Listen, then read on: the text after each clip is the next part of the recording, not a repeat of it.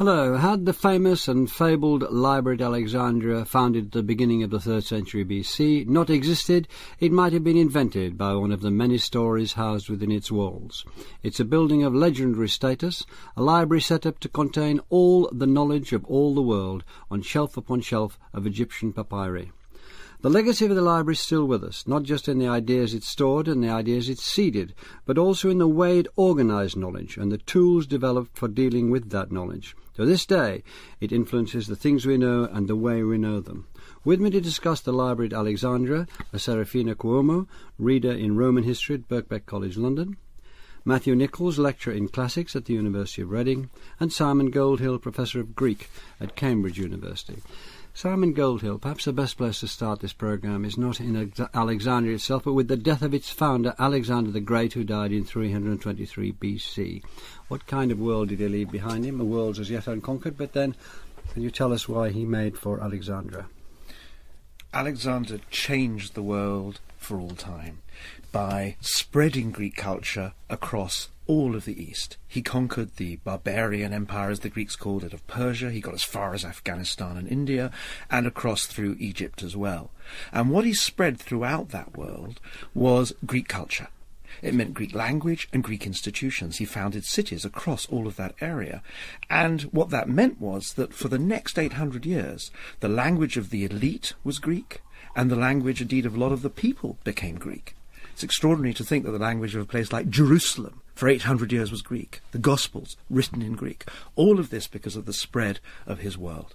Now, when he died, 3 generals took control over the massive empire, and the one we're most concerned with was Ptolemy, who took control of Egypt. And so we're left with a new Greek ruling elite over this area of Egypt. His body was taken to Alexandria by General Ptolemy, his favourite general, who became Ptolemy the First of Sotar, wasn't he? And anyway, why did he want to go to Alexandria? Was it more or less an empty plain? Alexandria was founded by Alexander. It was his favourite Alexandria. He founded several of them, but it was the biggest. And it rapidly became the biggest city in the world. And within 50 years, it had become this massive metropolis.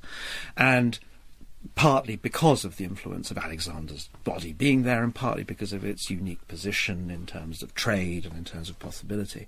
And it brought in this extraordinary polyglot community. So we have a lot of Egyptians going in there. They're being ruled by this small Greek elite, Macedonian elite, which was in charge of the city and spoke Greek. You have other nationalities flooding in. And you have this extraordinary explosion of polyglot, lots of languages, lots of cultures, lots of mix. What other? It's nice to know it's in Egypt. We've got the Egyptians, we've got the Greeks. Who else? Well, you would have had Jews in there. There was a very famous Jewish community in there, speaking Aramaic in all probability. You would have had Syrians coming in from the north. You would have had people coming up from Africa, from further south in Africa. So you would have seen different skin colours, different races, and above it all, this small elite of Greeks, led by the Ptolemies, focused on the palace and on Greek culture. And what's so hard for the Greeks at this point, living in this place, is they're deracinated, they're separated from the central mainland, where all the national cults are and where the homeland. And so they have to invent a culture. A little bit like the British in India. You have to invent your own Britishness, your own Greekness here in Alexandria. You have to invent cults. You have to do something to make your culture survive in this world. And the library was part of that. So we're talking about a city built from scratch here, are we? Yes. Extraordinary thought that he came, he founded it, he marked it out. It's rather sweet. It had 5 quarters that were labelled Alpha, Beta, Gamma, Delta, Epsilon, A, B, C, D, E, right? Which were said to be for Alexander the King, descendant of God, founded this city. Now, that's a nice story to tell about how it's put together, but these quarters were laid out, it had a proper structure, and it was part of the way in which Greeks did invent a world. Right, going back to Plato, going back all the way into the sophistic movement of the 5th century, this idea that you could create a new world for yourself. And that's very much part of that Greek colonising spirit. Matthew Nichols, can you take us into the library itself? Could you place the library in the city? We told it grew to be the largest city by Simon in 50 years. It was built on a very grand scale. Perhaps you could elaborate a little and then tell us about the library. Certainly. The city, rapidly growing in the period at which the library was founded, contains in its northeast corner a palace district called the Brackeon district. Sadly, that's now beneath the sea. It's subsided into the sea, and we don't know very much about it archaeologically, though increasingly we're finding out details. So the library was located within that palace district, associated with, in some senses, inside the royal palace. It's something that the kings keep absolutely close to themselves and their court. We don't have the library buildings, but by analogy with other libraries and by some educated guesswork about the organisation of the library, we might think that the library book rooms, which must be substantial because we're talking about up to 500,000 books, if we believe the ancient sources, stored in a series of rooms. Those rooms may be divided somehow by subject, maybe with some alphabetisation within the holdings, so that's conjecture. And the library associated with, perhaps connected to physically, the museum, which we do know a little bit more about because ancient authors described that to us directly. The museum, can you? Yeah. Certainly. A museum... No, just let's stay with the library. Come to the museum in a minute. So we're Certainly. in this library. Can you give us some sense of the size of it and what's going on there? We needn't rush. What's it like? Mm-hmm. And how did, sorry, to include in this question, comparing it with other libraries that we know about, the library at Ur and the contemporary library at Antioch and Pergamum and so on, just give us some, if you could give us some context, please. The best preserved library, not quite contemporary to it, but about a century later, is the library at Pergamum, which we have found archaeologically, I think we have.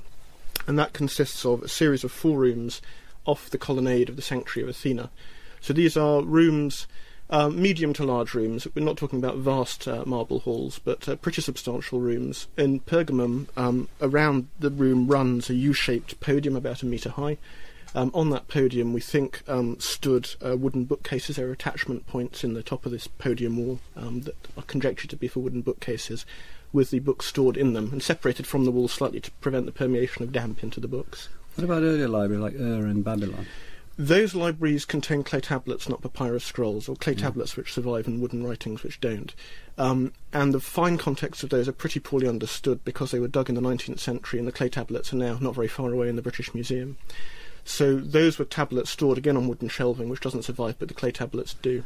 So how then is Alexandria distinguished both from that which had followed it, Pergamum, and those which preceded it? By scale, by scope and ambition. And we think, by the way, it started systematically to organise its books, to classify them, list them, probably house them in a way that reflected a sort of scholarly order. That's the unique contribution of Alexandria. To be literal-minded, what about the scale? You've given us some idea of Pergamum. Can you give us some idea of... I know there isn't much left, but you can dig away. The ancient literary sources which we rely on for any testimony of what books were there or how many books are, for various reasons, not wholly reliable, but they centre in on a figure of roughly 500,000 papyrus scrolls. One papyrus scroll would hold about 2,000 lines of writing, so a book or a couple of books of Homer, one Attic tragedy, something like that, which gives you the idea of the scale of the library's holdings. A papyrus scroll is going to be... And is this much bigger than anything that... Hugely bigger, yes. And the authors agree that it was massively ambitious and that it held a large number of books, even if we don't take the numbers literally, and we probably shouldn't. The fact that they're unanimous in talking about enormous scale of holdings is suggestive of the ambition of the library and its librarians. And now on to this museum, which became our museum. What's significant about that? That is one of the things that transforms this library from being merely a sort of royal curio cabinet stuffed full of books into being a working resource, an actual scholarly institution. The museon, Greek word, just means a place where the muses are active. Philosophical schools have museons, it's where we get our English word museum. So it's in some sense a temple of the muses, that is, of the arts. And the museon is a place, it's an institution, and it's a community. So it's attached again to the palace. We know a little bit more about its physical layout because we have the testimony of a Greek geographer called Strabo, who says that it contains an exedra, which is a room like a lecture hall with seats for lectures and debates, we presume. It contains an oikos, or hall where the scholar community takes its meals in a common table. And it contains a covered walkway, or peripatos, which derives from the covered walkways of Greek philosophical schools, and which lends its name, for example, to the peripatetic branch of philosophy. It simply means somewhere where you walk up and down. So the scholars would walk under the shade with their books from the book rooms, debating and reading and talking. Serafina Cuomo, we have this heavily subsidised, as the contemporary word would use, library by Ptolemy. They wanted this to be a striking place. They wanted it to be of great significance. They wanted the world to take notice. Why were they so determined to do that? For more than one reason. One of the reasons that may have been behind Ptolemy's decision to invest so much in the library and the museum relates to what Simon was saying earlier. Trying to forge a Greek identity in a new territory, in a land that has centuries, millennia of history as an Egyptian history, and try to impose a new government which is very different, which has a different language, different institutions, different religions. So it's taking on the Egyptian, as it were, in one respect. It's saying Egypt stops here, Greek starts now. I think that may have been it initially. I think as the library and the museum carry on their intellectual and cultural life, we go more and more in the direction of maybe integrating the two, or doing something that becomes Greek-Egyptian. So later on you see a translation of Egyptian works into Greeks, as if the Greeks were interested in actually knowing about Egyptian history and relying on their tradition. Another reason, as well as forging and imposing of Greek identity, has to do, I think, with political competition. The Ptolemy was not the only successor of Alexander. Again, as Simon said, there were three of them. The Hellenistic kingdoms, as they're called, were continuously at war with each other. War can take place in more than one battlefield. One is the real battlefield, the military one, the battle with catapults and soldiers and all that. But another battlefield is cultural competition. So there are stories about how the library at Alexandria competed with the library at Pergamon, for instance. There's even a story in Vitruvius, which is probably false, that says that the library at Alexandria started because there was already a library at Pergamon, and Ptolemy, the king of Egypt, was jealous of that. Alexander was famously a pupil of Aristotle. Is the more than the ghost of the hand of Aristotle evident in this library? More people would say yes. One of the most famous stories about the foundation of the library is that a pupil of Aristotle called Demetrius of Phaleron was involved as a consultant of sorts. Demetrius had had a very active political life in Athens. Then times changed and he fell in disgrace. So he had to move, and he seems to have moved to Alexandria, where he was instrumental in helping with founding the library, telling the king what to invest in, organizing it to begin with. It is a story, but it seems to have some basis in reality. So what would that effect be seen in? The categorization, the classification that Aristotle was one of the things he was famous for? Aristotle seems to have had a very ambitious project. He was interested in all branches of knowledge. Together with his students, he produced treatises on practically every form of knowledge, from logic to biology, from physics to metaphysics, which includes what we could call theology. And he seems to have been rather systematic about it. So he was interested in classification, he was interested in definition, he was interested in how the system of knowledge is put together. Now, if Demetrius shared that view, that may have been carried into how the various parts of the library were organized. Can I ask you, Simon Golden, the librarian himself became very important, the chief librarian. Can we pick out one, Eratosthenes of Cyrene, famous geographer and so on? And what function did the chief librarian have? He seems to appear in history at this point, but appear in a very important way.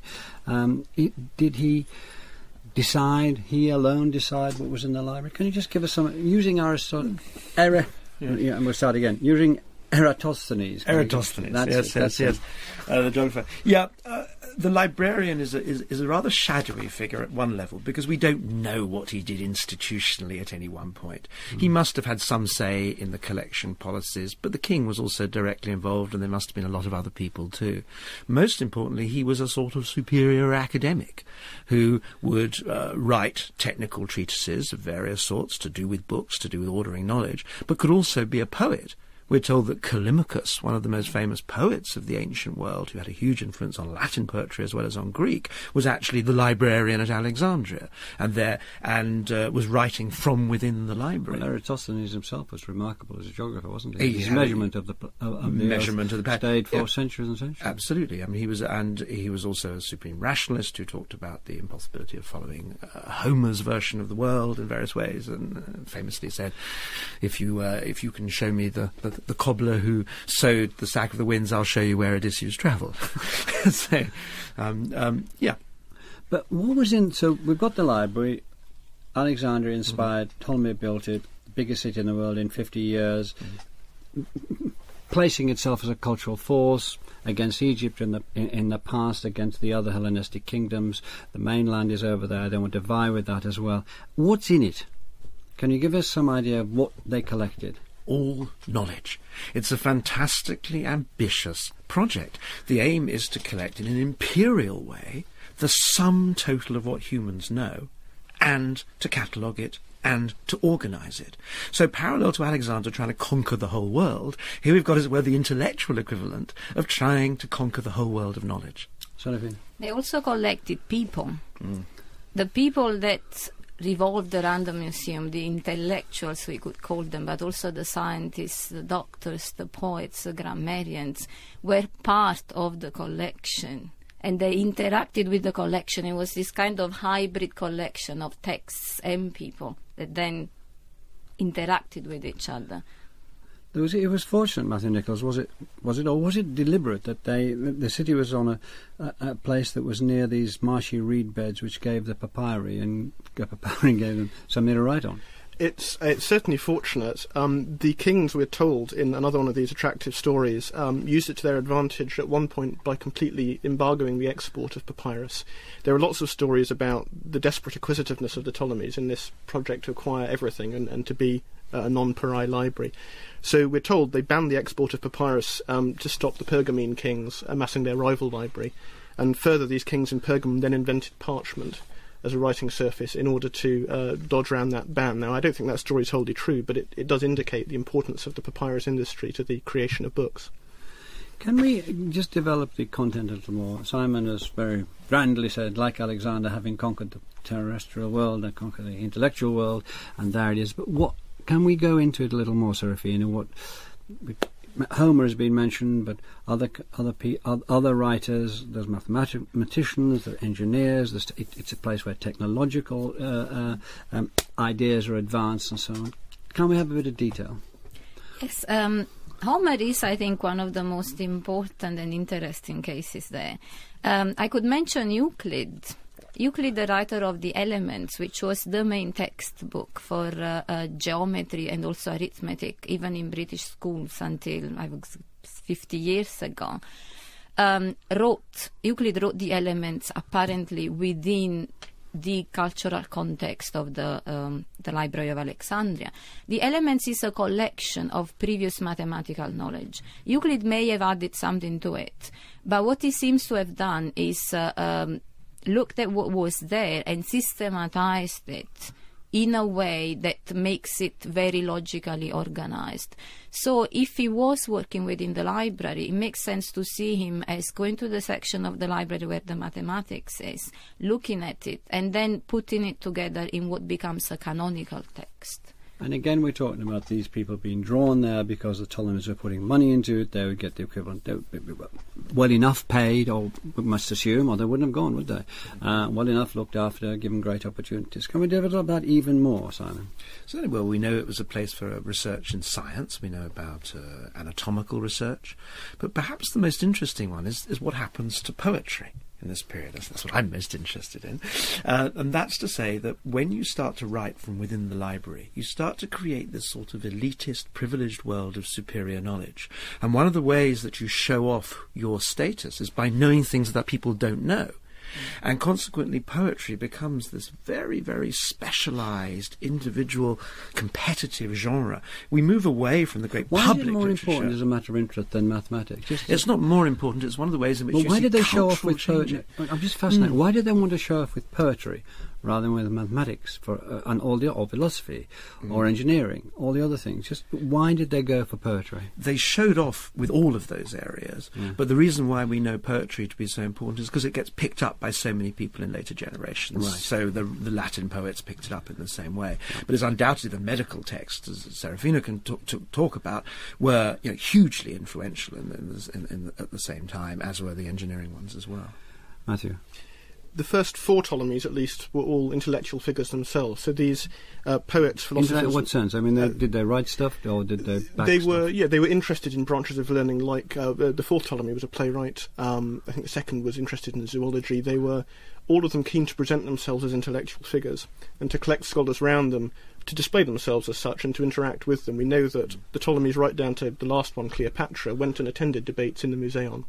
So it's an important part of royal self-presentation at this date.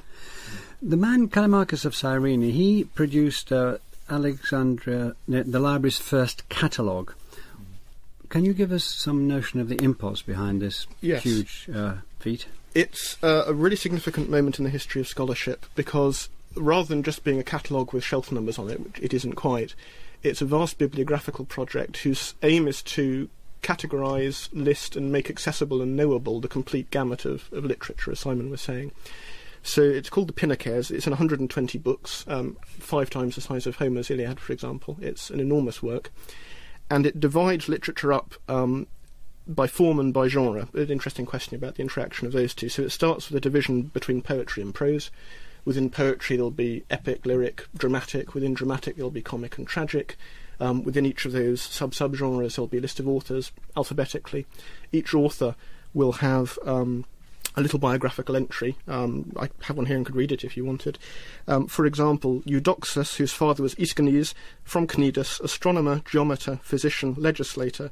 He studied geometry under Archytas and medicine under Philistion of Sicily. So a little potted sketch, and then a list of that man's works alphabetically. So it immediately makes this vast mass of books, this 500,000 books, accessible and comprehensible, and also it establishes a canon, which is important.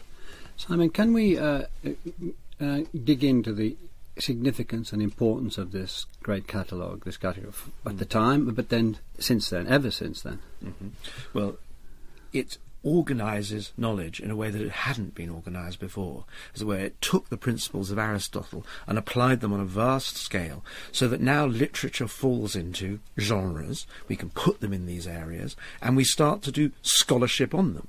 And what's so interesting about the catalogue is that it's actually, as it were, a meta-text. It's above it's not a piece of literature, it's commenting on literature.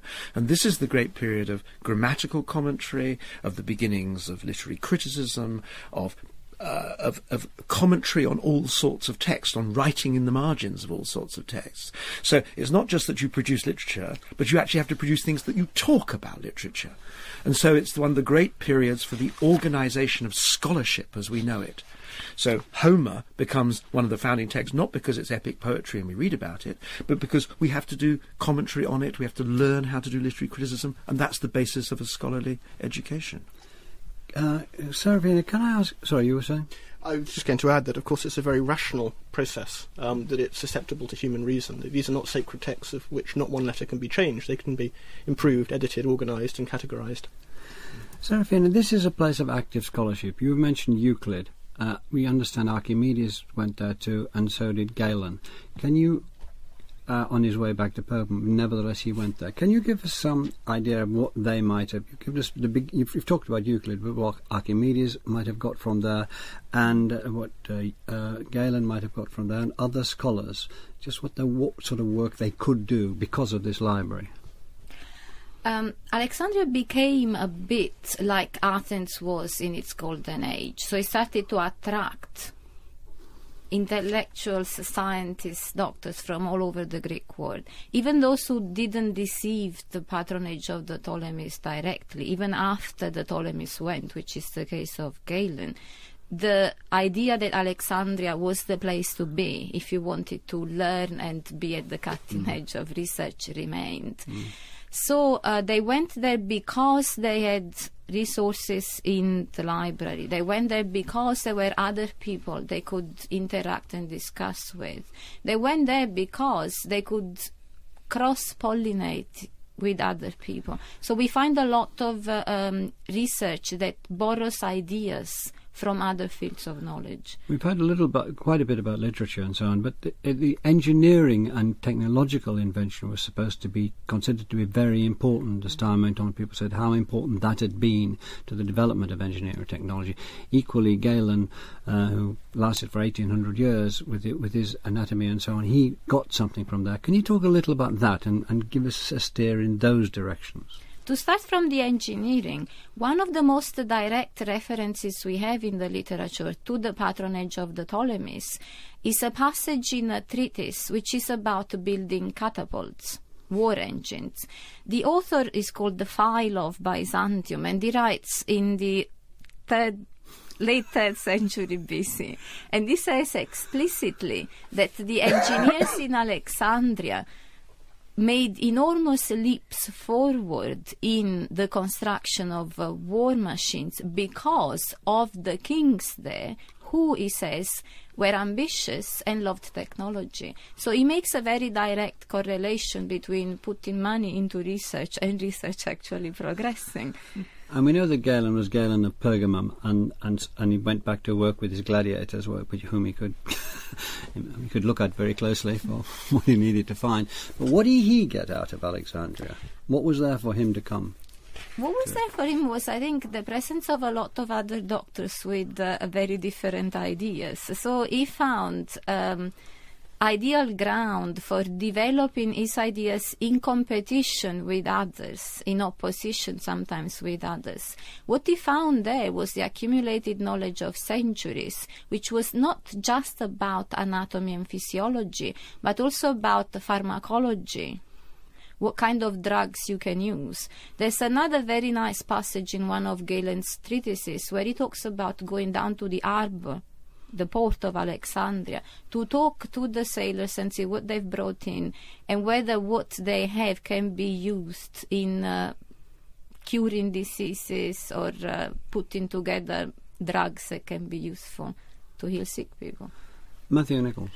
Galen, as well as being a doctor, is a man of letters. There's no distinction between the two at this date, of course, and he is almost obsessed with the quality of the text that he's reading, because ancient texts are handwritten, they're susceptible to error and corruption, and Galen spends a lot of time talking about the authenticity and accuracy of his text, and what he really wants to get is a manuscript copy, an old copy that hasn't had a chance to accumulate errors.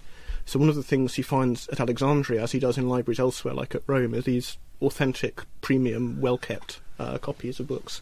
For example, in a pharmacological recipe, even a minute scribal error can be disastrous. If you prescribe 10 grams of a drug rather than 1 gram, it can be appalling. So Galen really has to get an accurate text. Simon, I think it was you who spoke earlier about the about the different sorts of war, and one was the cultural wars, and there's something called the acquisition scandals. It was by hook and by crook, wasn't it? I will get your book. Yes, absolutely. The desire to get everything and to get the best text is very important. And the most famous story is that in Athens there was an authorized text of the great tragedians, Aeschylus, Sophocles and Euripides, and this was kept under lock and key in Athens and was the one text from which you could copy to make plays to spread around the world.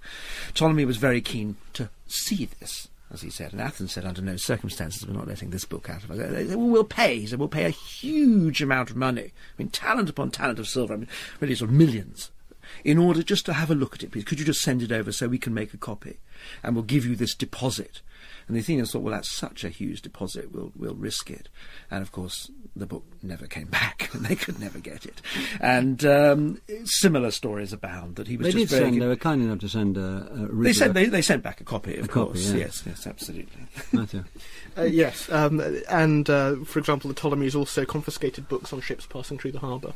So much so that Galen again says that some books in the library were marked from the ships on their little tickets because they'd been pinched from passing merchantmen. One should never forget that the imperial project of the library was very much an imperial project. When we're talking about intensity, I mean, you're talking about getting the correct text. Can you give us an example of how intensely they did work at it? Let's take Homer. Everybody knows Homer. We've got the Iliad, the Odyssey, the key text, the great Greek key text. Now, you've already mentioned that those were under lock and key in Athens, but how corrupted had they been? What did they do at Alexandria? What did they do about getting Homer, pushing it back to what they thought was its original pure form? Well, they spent absolute hours looking at the text. They would start to find, are there any anomalies? Does the story make perfect sense? Is there a little gap? And if there was a problem, they would excise the lines. They didn't throw anything away, but they would mark on the text that they thought this line was corrupt or obscure. Then there was the question of Homeric language that was already antique by the 5th century BCE, let alone the 3rd century. And so people couldn't quite understand it. So you had to do a lot of grammatical work to discuss, was this the right form? Could we change this word or not? And as soon as we start doing this work, we develop obsessiveness. We get these pictures of these obsessive academics working away, arguing with each other, and at the same time parody. There's a wonderful poem that talks about the academics of Alexandria as goniobomboukes, people who sit in the corner and mumble about whether the right word in Homer is min or nin. And this sort of parodying of the obsessive academic starts exactly the same time as the academics start. Serafina, was there, it's already been mentioned because obviously there was, but how did the dominating imperialistic nature of Ptolemy's cultural policy affect other cultures? I mean, were they sort of putting down the Egyptian, take the one that's nearest, the one on whose soil they sit? Can you tell us about that? I think that's a really controversial point. I think for many years scholarship has focused on the opposition between the Greek Ptolemies and the rest of the population. But I would say in the last 15 years or so, we're looking more and more at the ways in which the two cultures were meshing with each other. So I've mentioned the translations from Egyptian into Greek.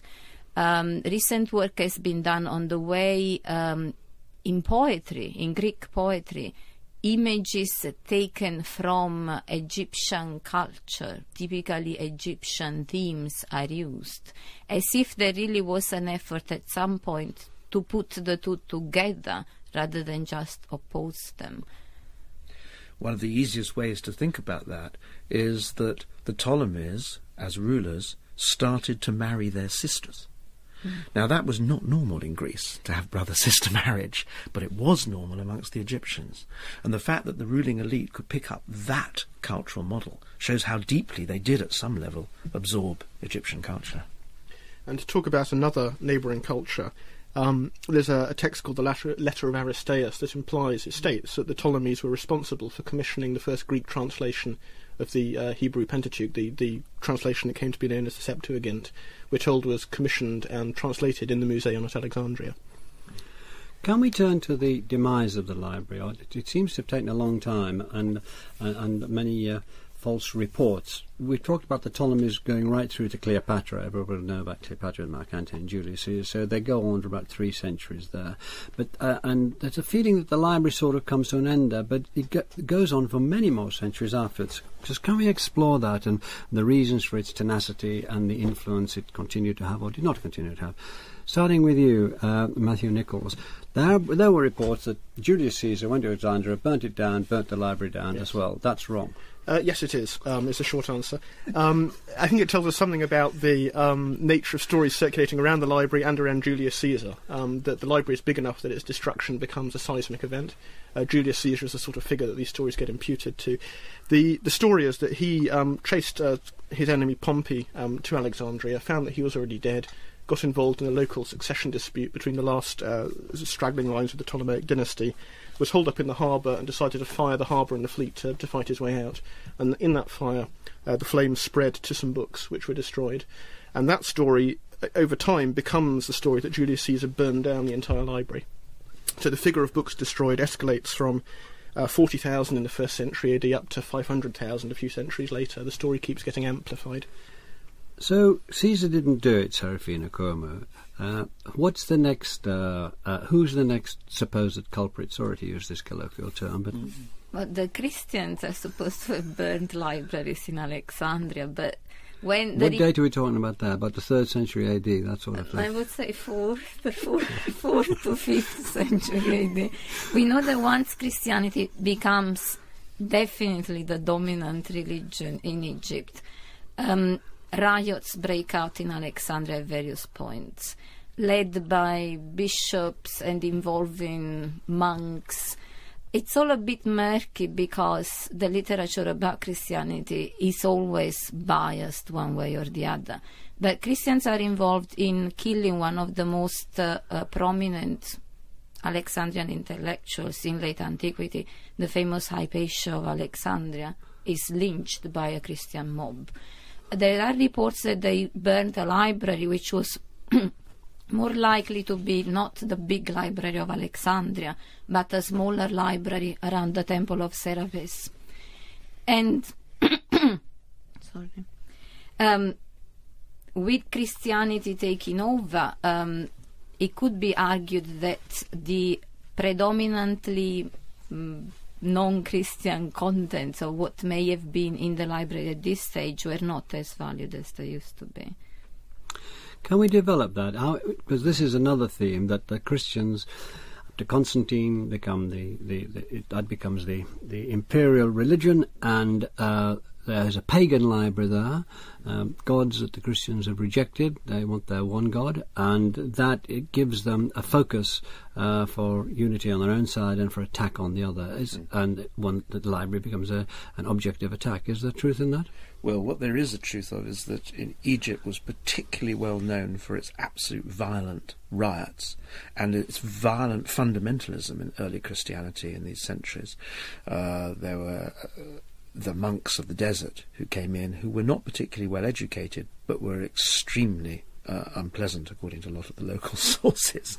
And Hypatia these are the Antonine monks and Cenobitic monks of the desert. Yeah, they were celibate. They were aggressively anti-woman. They were aggressively anti-intellectual in certain ways. And they didn't just lynch Hypatia. They ripped off her flesh with oyster shells, and the flesh, still quivering, was thrown into the crowd, according to the contemporary sources. I don't know if we needed to know that. I don't know if we needed to know that, but it gives a sense of that. And so they destroyed Greek temples. The Serapeum was destroyed. They destroyed all sorts of artifice. They really wanted to get rid of the signs of paganism. And in that context, it's quite likely that there would have been destructiveness of the library, but we still hear stories of the library after this. So it is unlikely that the library itself was destroyed. Yes. There's also just this little footnote before you pile into this, Matthew Nicholas, footnote that the Christians' way of presenting knowledge was different in its form, in its physical form, from the papyri. Can you just bring that to bear? Certainly. It's less picturesque than the oyster shells, but the technology of the book changes. Pagan authors write, broadly speaking, on papyrus scrolls. Christian authors, broadly speaking, use parchment codices, a sewn-leaf folding book, similar to our own modern book. Because all books have a shelf life, and papyrus is brittle, and the ink fades and worms eat it, what the Christian authors are interested in copying changes, and so as the papyrus scrolls of the library come to the end of their natural lives, they're not recopied. So it needn't be a single conflagration destruction event. It's also a shift in book technology and a shift in taste that accounts for the loss of much of this stuff. So what's your thing? But the libraries we're in about the 4th and 5th century AD, and we still have a very big library there, as I understand it. There's a reasonable consensus around the table. So what significance is it? It's obviously losing its significance because of Christianity empire, but it's still an enormously powerful library. Yet there's still this idea that it came to an end, it was destroyed. So can we ferret away about that a bit more? The last story that we have is the Muslim story, which is probably also untrue. But the story is that the Pasha who turned up said either the works there are the Quran or they're not in the Quran. If it's not in the Quran, they're of no use to us. If it's the Quran, we already have it, so let's burn this lot. Now, that is again one of those stories that gets associated with a powerful ruler turning up, just like the Caesar story, and there's no reason to assume that that is actually true. But at some point or another in those centuries, it's quite likely that the library fell into such disuse that it just sort of faded away rather than was destroyed in some cataclysmic event. Now, that's not historically so exciting. People always want... the foundation of the library was a genuinely massive I think most people don't event. want it... Actually, frankly, most people don't want it to be destroyed at all. No, that's also true. But if it's going to be destroyed, since its foundation was so exciting and such a world-changing event, people would like its destruction to have been a world-changing event. And I'm afraid... I suppose to swear to you just not using it is a sadder, quieter way of it ending. Not with a bang, with a whimper. And Matthew. I think that's true, and long before that, the last reported destruction event is AD 642 when the Arabs take Alexandria. Long before that, the centre of gravity in the classical intellectual world had shifted off to Pergamum, to Rome, to Byzantium, to Milan, and the library, I'm afraid, probably just faded away into the sand, or the sea. A moment's silence, I think, should be observed here. So give us the legacy of that. Did it have an immediate legacy, or are we amplifying the legacy from our own perspective now? Serafina? I think it did have an immediate legacy. I think late antiquity was a much more lively period than we usually read.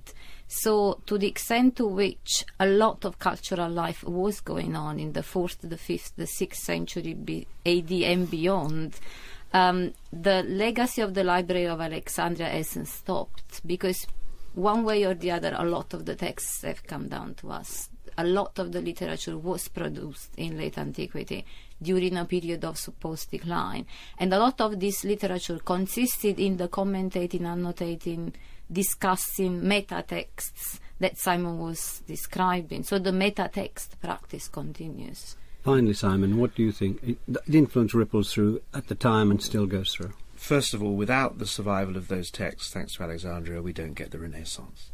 So we don't get modern Western culture as we know it.